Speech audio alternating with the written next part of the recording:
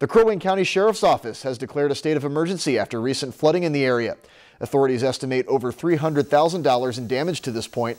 The Sheriff's Office also says there have been several reports of docks underwater and soil erosion. They say extensive wave action in the area has caused some of these problems. The DNR says heavy rains and flooding have forced several campsites and trails to close. That list includes the Pillsbury State Forest.